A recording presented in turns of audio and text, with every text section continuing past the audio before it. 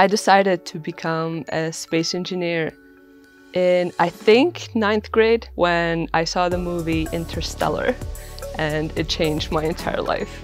I decided then and there that this is what I have to do, and ever since I just knew that I want to be a space engineer.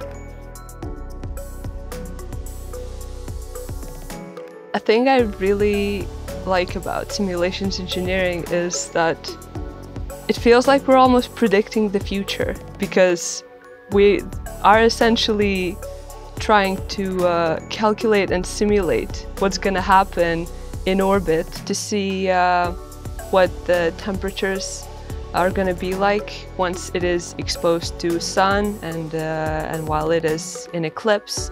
Ideally, the satellite is designed in a way that it can always be in the range of its operational and survival temperatures, but sometimes a subsystem can be too hot or too cold, and we can make some adjustments to the satellite to make sure that in different conditions it stays within its designated temperature ranges.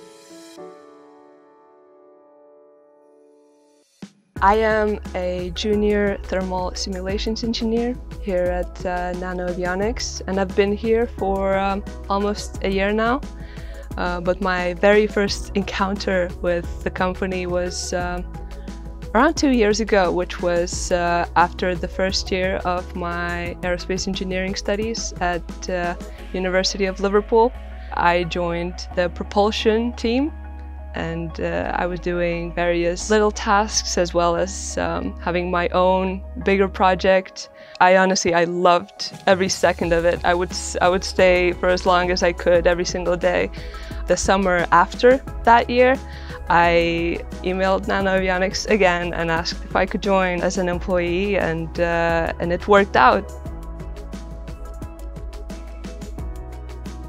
The majority of our time is dedicated to satellite projects, but sometimes when we do have some spare time, we try to allocate it to automation and optimization of our processes, and eventually we just hope that the entire simulation can be done by just one click.